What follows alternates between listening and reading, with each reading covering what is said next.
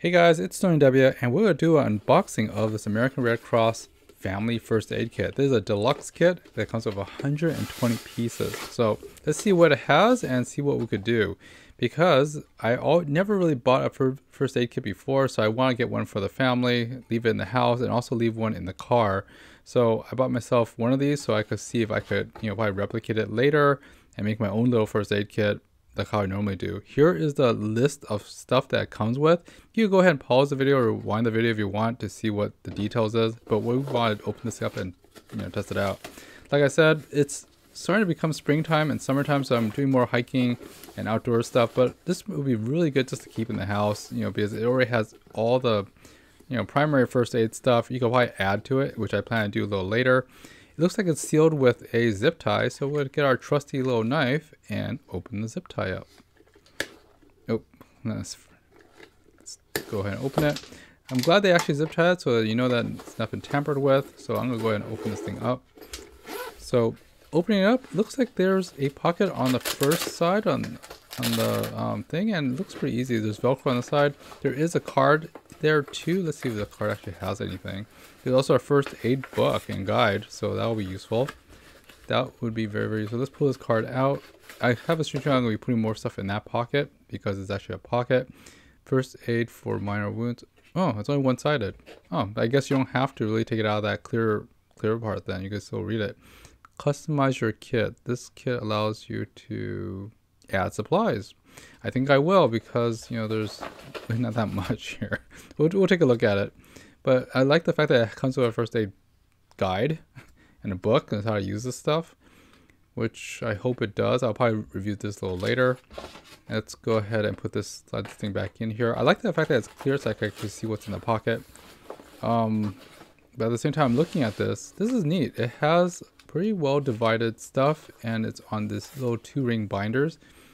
And it's one-sided, so I assume it, so you can actually start referencing the supplies on the other end. Let's go ahead and pull this out and see if there's any text on the other side too. I think this is a board. Yeah, there's no text on the other side. So, okay. Interesting. So they have the supplies, and the other side, has references to where to find out in the guide, which is cool. And on the other end, there's another utility pocket that's clear. It looks like if they just bundled everything in there.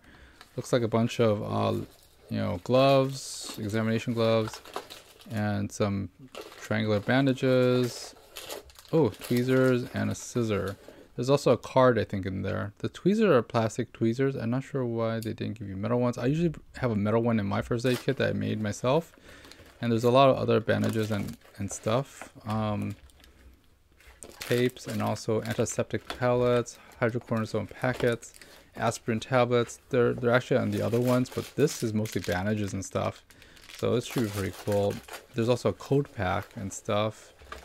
First aid guide, sterile gauze, knuckle fabric bandages, fingertip fabric bandages, empty bag apparently. I think that's where the scissor went.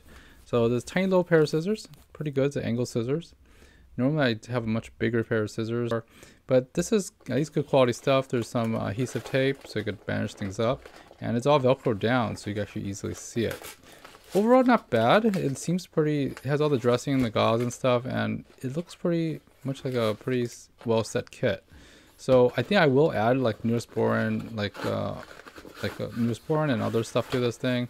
I also probably add some A5 dividers or some pockets that I'm gonna probably get because this, I don't think it has enough. You could actually carry more stuff in here, and I could probably add another 2 binder sleeves to this thing so I could carry more stuff. So very, very cool. Zippers in. I noticed that since the binders are routed through the handles, I don't think it's gonna be waterproof, but yeah, I think that's not exactly how I would prefer it. I would prefer if the bag was waterproof so I don't get anything wet if I had to travel with this, or I have to put it on my backpack or somewhere else. So there are some caveats to this, and I'm glad I was able to, unbox this and for you guys to watch this unboxing.